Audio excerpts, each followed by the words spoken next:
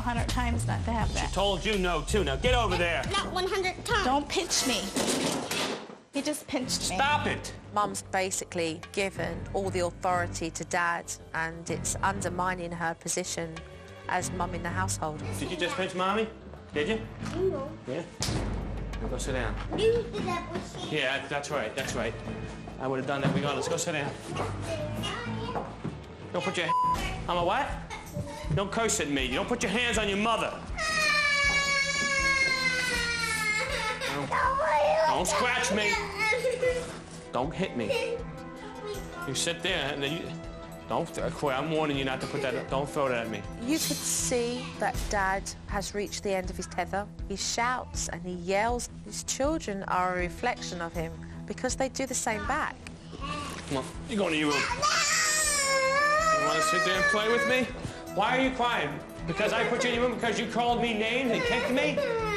Well, I think you need to get in your room. We picked them up. Scream at the bottom of What do you the mean? step. I'm not screaming at the bottom. Who's screaming at the bottom of the step? What are you talking about? I mean, you are now. No, I'm not screaming.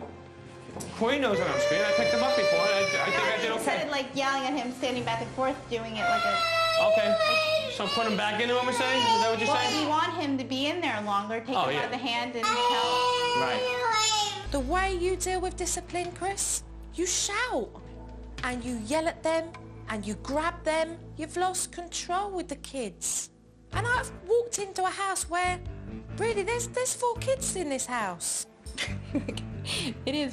I guess we're very immature. It's not funny. No, it's not. I really don't find it funny. No, I'm not You laughing. guys are the parents here.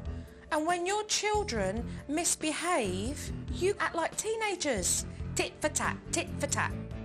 I suggest the pair of you grow up right now and get real with the responsibilities of what you have in front of your face. So I gave Mum and Dad the cool-down area, which was 2 beanbags where the children would go if they misbehaved. No swearing, no hitting, no kicking or biting, okay? When your children have a temper tantrum, they will go to the cool-down area. After I've introduced the discipline technique, I'll wait around for a moment to happen where I can help the parents enforce the technique. Didn't have to wait long. No, I'm not either.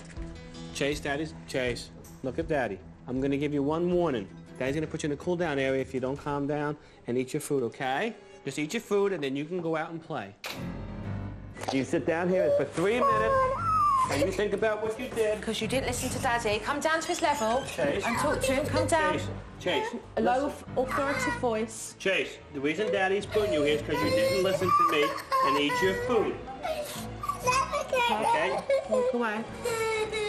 Say nothing and just put him back onto the beanbag. No, I want to go. Daddy.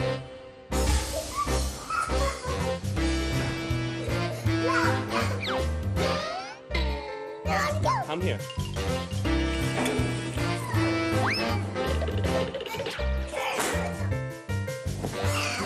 How are you feeling? Good? Oh, yeah.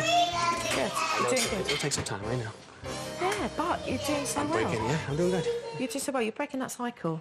I want like an apology for you for not eating your food. Say, Daddy, I'm sorry. You got to, no. You don't want to say you're sorry? No.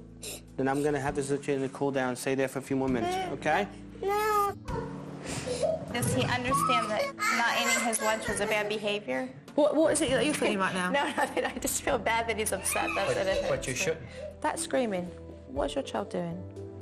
Acting out for attention. As a mother, you know your children and you know what Chase is doing. That is a good thing because you recognise it, okay? So grab it, take it and go, as a mum, I know exactly what my child's doing. As a mom, I know exactly what my child's doing. Exactly, and that's what we want.